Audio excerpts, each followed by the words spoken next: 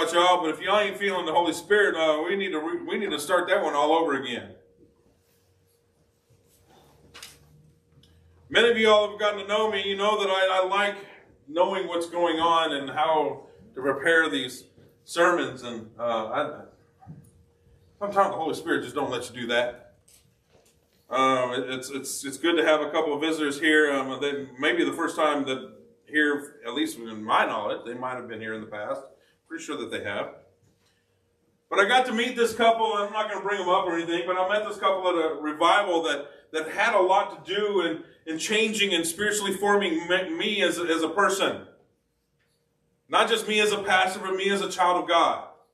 I used to come up here with pages front and back. When I first started, it was 3 pages front and back, and I just read the story because y'all were intimidated. I was scared. Y'all know I know some of y'all know what it's like to be up in front of people for 5 seconds. And I had to be up here for, oh my goodness, and I'd read. Y'all see the notes now, right?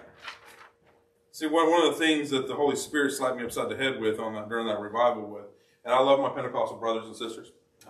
I may not agree with all my Pentecostal brothers and sisters, but they have this ability to listen to the Holy Spirit when it comes to speaking the Word of God.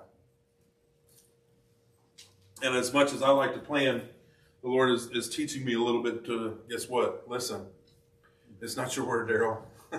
Newsflash, it's mine. So, I started thinking along the lines, and I've got some 5 sermons planned out. I wish I had a whole lot more, but that's not how it is. And it's all about rebooting, restarting. We're going to look at different aspects, our focus, our direction. And again, none of this is my determination. It's all His. So if you got a problem with it, I'm just the speaker. You got to go to the author. You want to talk to the author? Man, the best place to find the author is at your knees. And I was thinking about this reboot. Got here, and I might step on some board members' toes. It's all right. They'll fire me later. But the computer was a little bit less than updated. Slow running. Internet, we had DSL, y'all. You know those little spinning wheels? I got to see those all the time. We don't see them anymore because we got fiber now, but I get frustrated. You ever get that on your phone? You want to hit Ctrl+alt+delete. Y'all know any old schoolers know what Ctrl+alt+delete does? Brings up a window and says, what do you want to stop? And you can stop whatever you want to stop. Unless you get really frustrated, you get, delete! And then the thing's, okay, we'll clean it all out. No, not that far. Frustrated at computers or electronic devices. You ever get frustrated enough to where you want a factory reset it? Anybody tech heads are cringing right now. A factory reset? Ooh, that's some frustration right there. You know what a factory reset does? It takes you all the way back to the beginning. It deletes your contacts. It deletes your emails. It deletes your text message. It deletes everything. All those passwords that you think is safe on your phone, which my wife will tell you it ain't safe. All those passwords gone. Anybody ever accept the recommended password that's got like 85 characters and they're all the different jumble? Yeah, guess what? That one's gone too. Good luck remembering that password. That's what a factory reset does. Well, friends, that's what a reset is and a reboot is in the spiritual world too. See, we pollute it. And I say we as in believers. If you're a believer, this is for you. If you're not a believer, guess what? You can start off with a clean slate. Let that be known to you. But if you're a believer and you've known Jesus, you know who God is, you know who Jesus, you've had a relationship, but you kind of strayed. Maybe he's taken a back seat. Maybe he's not taking a back seat, but Pastor, I go to Bible studies. I know, I hear all about the women's Bible study and how everybody cracks their book Monday morning. I ain't gonna name any names. I ain't gonna point any fingers. I get phone calls and texts. What chapter in Genesis are we at, Pastor? It's okay. All you have to do is scroll and say, hey, next week, and you go all the way to the end of the video, and it says next week, we're going to be on chapter such and such. I still get texts. Sometimes what we do is a checklist. Why? Because we're busy. We get inundated with other processes taking up our time. That's what happens with computers when they start to slow down. When you hit that Ctrl+alt+del, and there's that text box that comes up, and there are about 100 processes that are going on in the background that you have no idea. And you go to close one out and it says, are you sure? Because if you do this, maybe not. But see, we get inundated with processes in our life. I got this process at work. I got this process at home. I got this process at school. I got to do this with the kids. I got to do this with the parents. I got to do this over here. I got inundated with the processes of sermon writing. It says sometimes you just need to pray. You have to stop. Allow the Holy Spirit to erase all those processes. We have one of our own that laid her mom to rest this week. And I'm going to tell you, for someone who likes to plan his sermons, funerals are not an easy thing to do. I got to meet with them, and I had a great time of fellowship with them at lunch. But the first thing I had to do is I had to go reset. I had to go to a place that was quiet. And I had to stop all those background processes because I needed one thing. I needed the Holy Spirit to tell me, what do you want me to say about a woman I've never met? For a woman I care deeply about. See, now is the time to reset. Now is the time to reboot. It's a do-over like we used to claim as kids. Man, I love that. And when you play in hide and seek, you're about to get set, get tagged. Oh, time out, do-over. Y'all ever do that? No, just us big kids that couldn't run that fast. We get to do a do-over. Over the next month or so, we're going to look to reset our soul, reset our purpose, our value, our direction. I want to encourage us today. We can reset.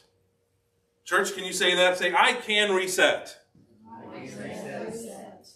A couple people back here were smiling when they said it. That's good news. The fact our Savior says, hey, I get it. Sometimes you walk away. Sometimes you stray.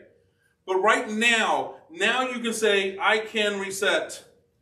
Our passage is out of 2 Corinthians 4, verses 16 through 18. And it starts off with not losing heart. If you could, let's stand as we read the Word of God.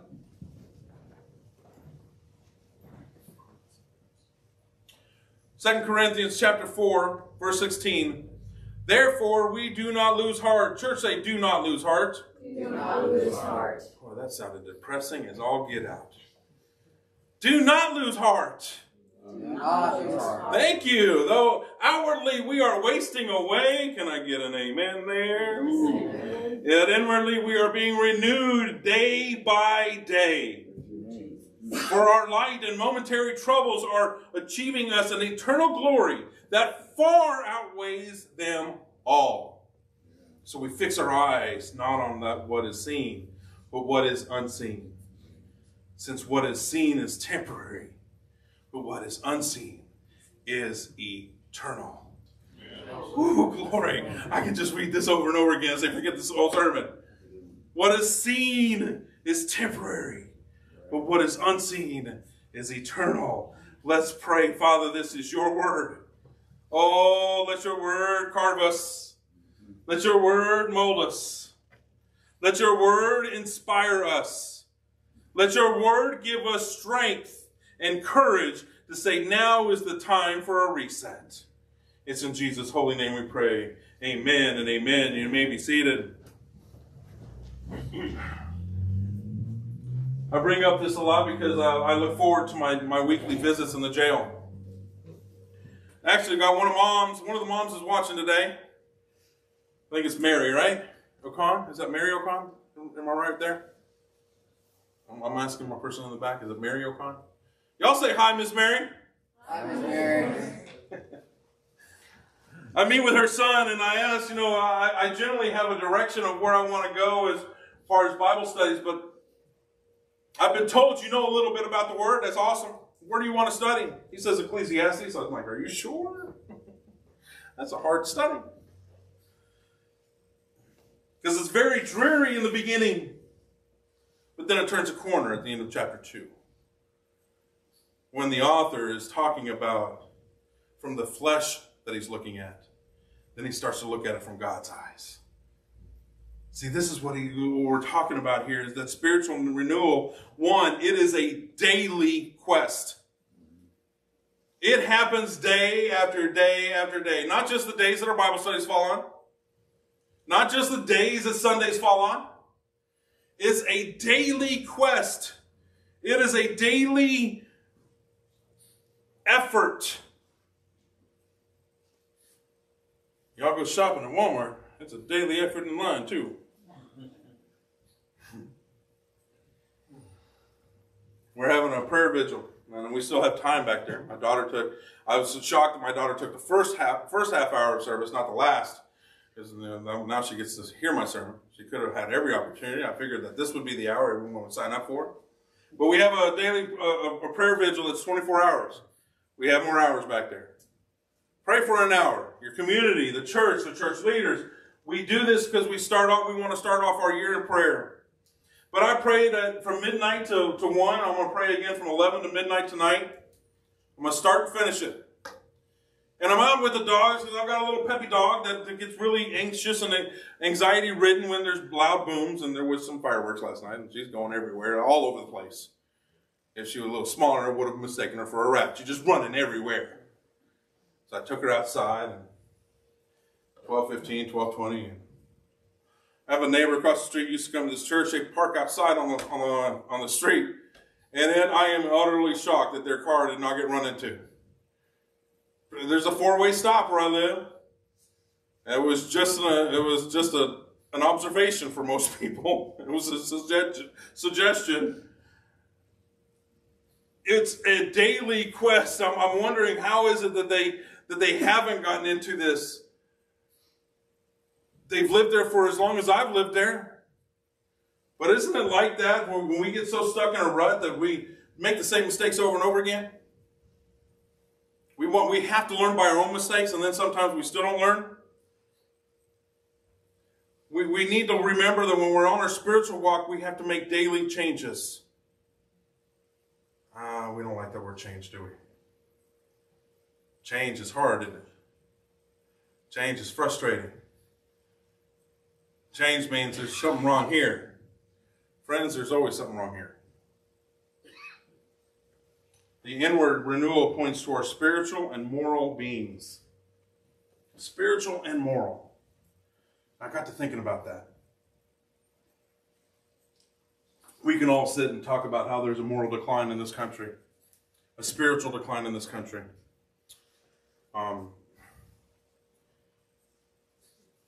Transgenderism was never a thing when I was a 9-year-old.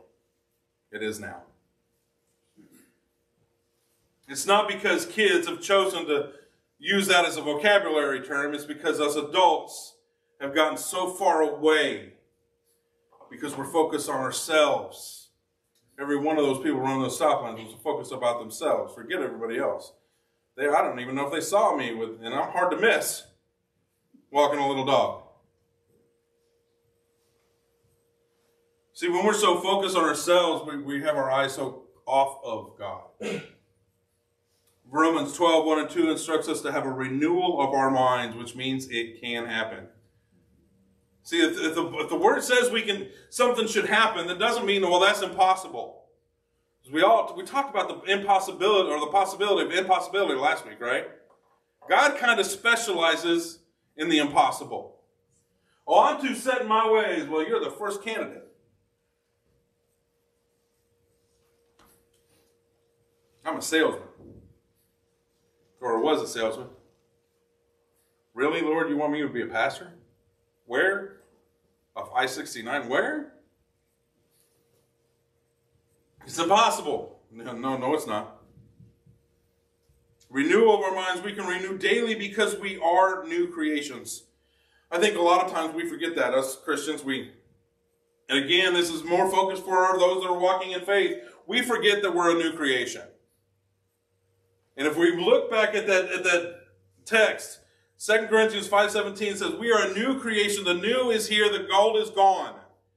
We forget that the old is gone. That's hard to hear. Our old ways are gone. Oh, but they snuck back into me. That's why we need a reboot. Isaiah 40:31 says that those who wait on the Lord will renew their strength. We don't wait on our problems. We don't wait on the drama. Oh, has there been some drama this week? Oh my goodness. We don't wait on the circumstances that we see. We wait on what we don't see. We wait on Him, and He will renew our strength. I often speak to folks and I ask them, do you have the I got this itis? It's a medical term. I got this itis. If I can just fix this in my life, or I can fix that in my life, I got this itis. We wait on the Lord and He will renew our I got this itis. No, He will renew His strength in us. It's through Him that we can accomplish anything that He desires, right? It's through Him, His strength. Oh, you silly Christians use Him as a crutch. You gosh darn right I do. I use Him as two crutches if I got to. Because sometimes it's hard to get around in this world. Sometimes it's hard to bear the burdens of family and everything that's going on behind the scenes. I need those crutches. Why? Because I'm stubborn. I usually don't wait on Him. He said, if you just wait on me, I will renew your strength. We pick up the cross daily as discussed in every one of those Gospels. Colossians 3:10 says, we are created in the image of the Creator. But I don't look too much like a Creator. It's time for a reboot. It's time to restart. Titus 3:5. He saved us not because of righteous things that we had done, but because of His mercy. He saved us through the washing of rebirth and renewal by our own doing, right? Nope. The renewal by the sales ad price on nope. The renewal by the Holy Spirit. It's the Holy Spirit that renews. Who's the Holy Spirit? God. If you wait on Him, God, don't you love that when a psalm can work together with the writings in Titus? They weren't written anywhere near the same time frame or the same neighborhood, yet they kind of correlate with one another. It's the image of God that we're renewed to. It's His holiness that we're renewed to. It's the unseen. But you don't look like the rest of the good. I don't want to look like the rest of this world. I don't want to think like the rest of this world. But it's so hard, Pastor. People hate me. Yeah, Jesus said that too. If people hate you because of me, guess what? They hated me first. We are not called to be part of the world. We're called to live in the world, but to be set apart. And the only way we're going to be set apart is if we're in His image. In His image. That inward renewal of our spirit and our moral beings points us right back to His image. We weren't made in His image, as in we all have to have beards or curly hair or blonde hair or really skinny or whatever. No, we're made in His image and the moral and spiritual beings. Holiness. Fix our eyes on what's eternal and everlasting possessions. Oh, this was hard for me.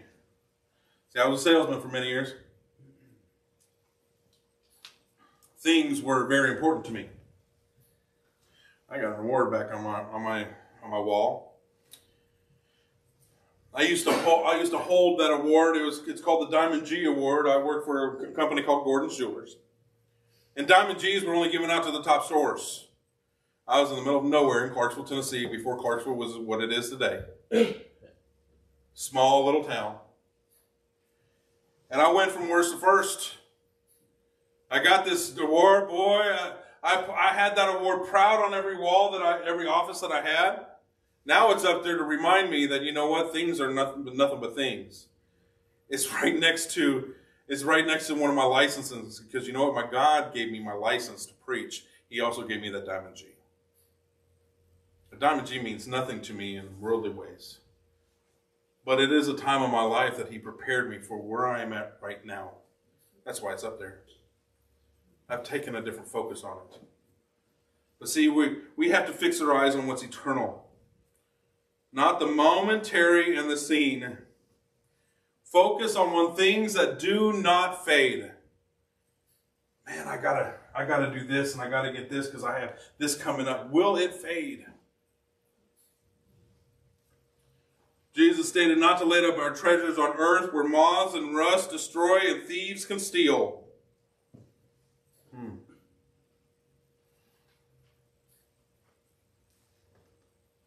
I'm going to go out on a limb and say this could mean your spouse and your children too. So a lot of times we put them on a pedestal, and we do anything and everything for our spouse. And I love my bride, do not get me wrong, but she is loved second in my life.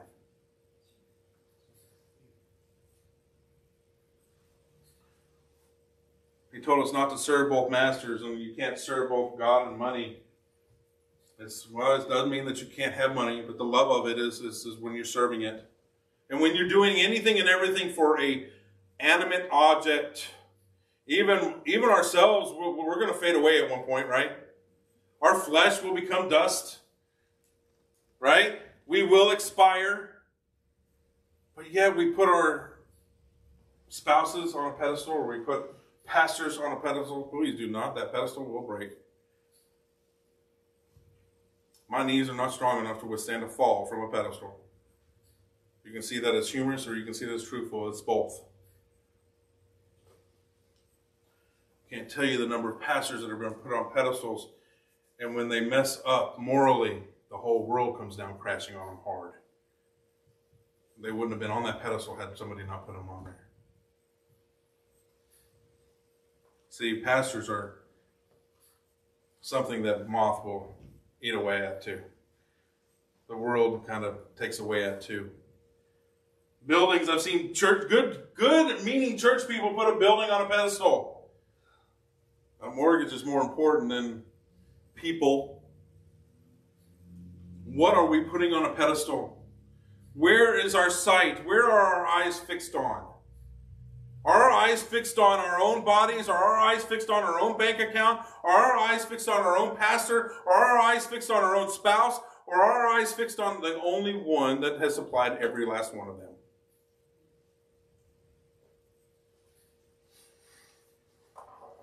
The battles we fight are not flesh and blood, but against the spiritual forces of evil.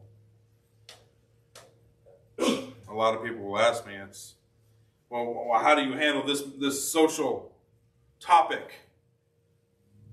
I pray. I'm going to tell you that this whole deal of transgenderism it's an effect of sin. Does it anger me? No, it hurts me. Because there are people that are so lost, that are questioning what the hand of God has done.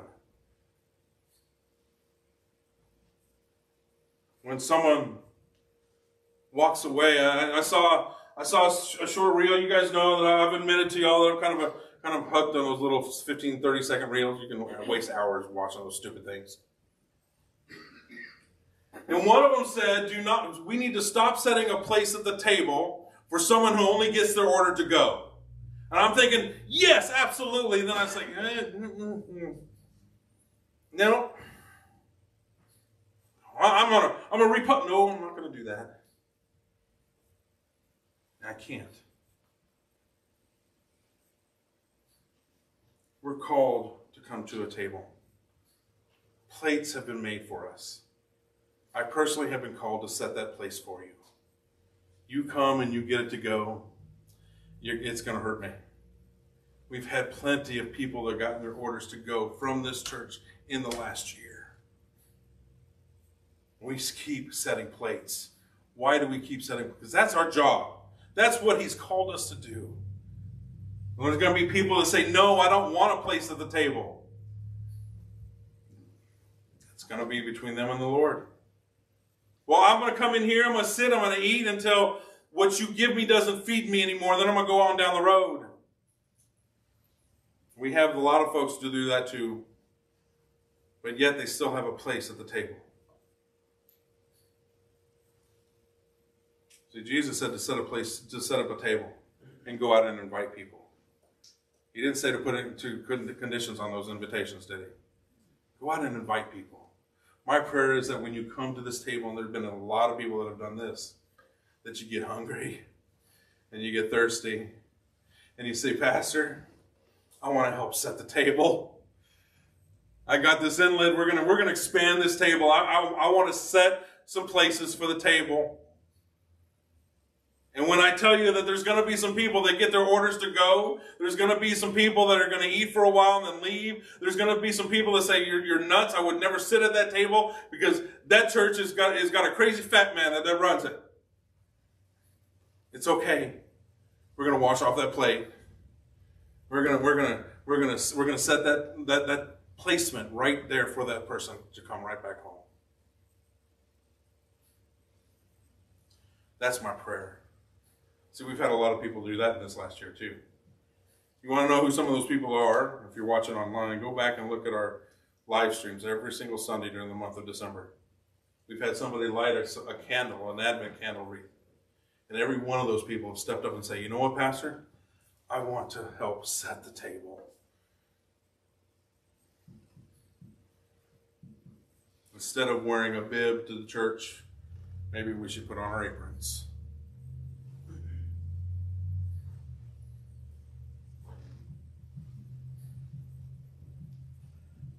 For all these reasons, we're encouraged not to lose heart.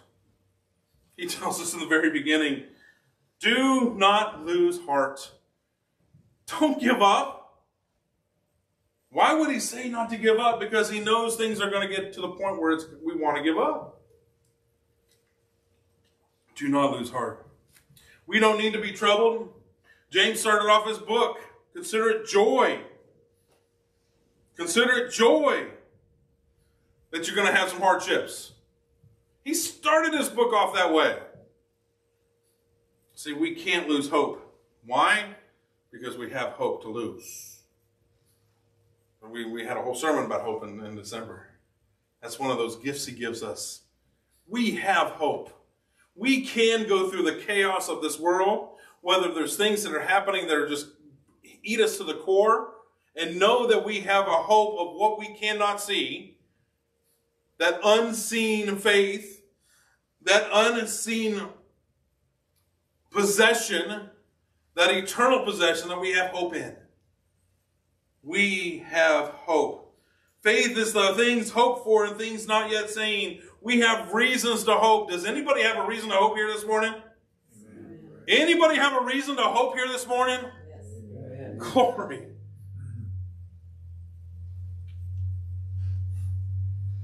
We have a young lady that had to bury her mom this week. Didn't keep her from the house of the Lord. My heart broke for that family. We have another person who lost 3 people in a matter of 4 or 5 months. That person's not here. Someone just said they've lost 5. Look around. People are missing because they're hurt. People are missing because they're losing that hope, and that hope needs to be restored.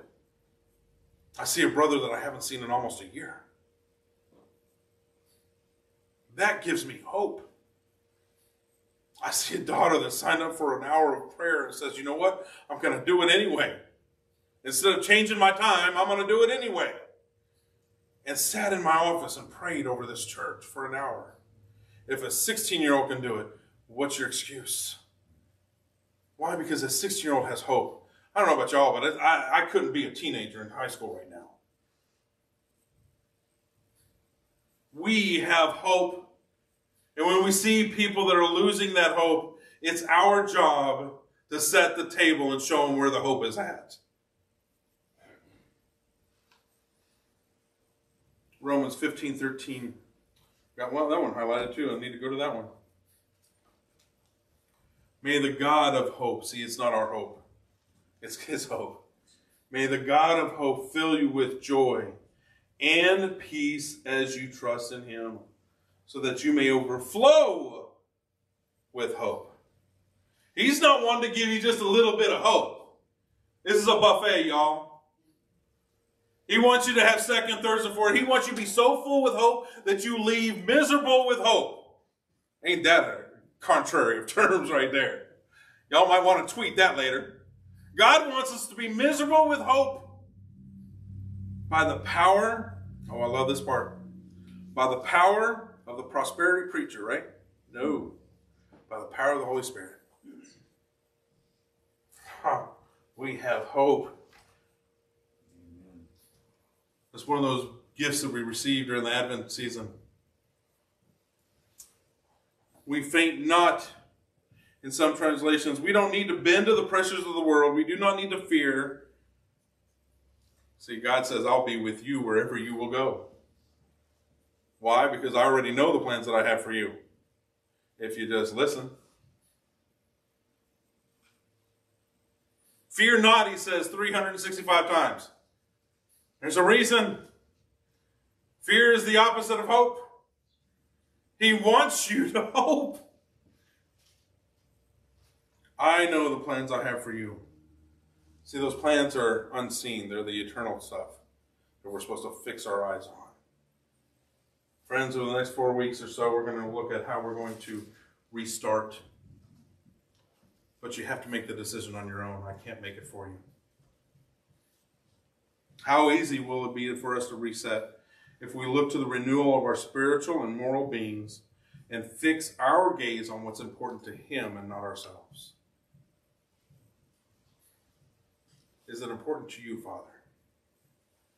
Let's pray.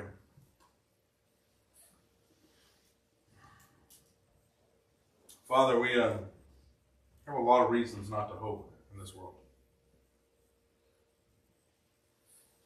Father, sometimes we need that reset button to be hit. We need to be reminded of what that hope is for.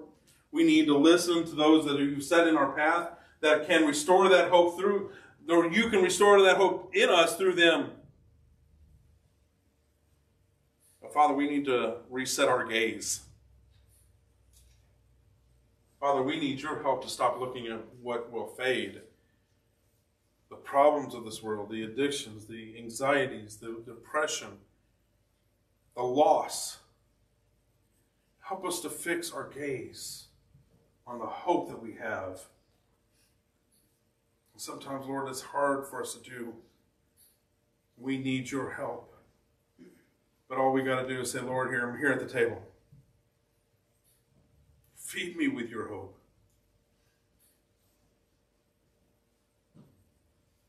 Father, we give this to you. Guide and direct us in the weeks ahead, that we may reset our spiritual walk with you.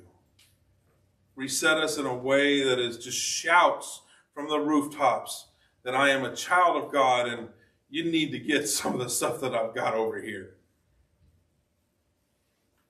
Help us to be a spotlight in a very dark world. It's in Jesus' holy name we pray. Amen and amen. For those that are watching online, I want to say, know that I love you, know that I'm praying for you. We are going to be taking communion in-house. If you're local and you want communion, reach out to the church, as always. No, I love you. I'm praying for you. Have a great rest of the week.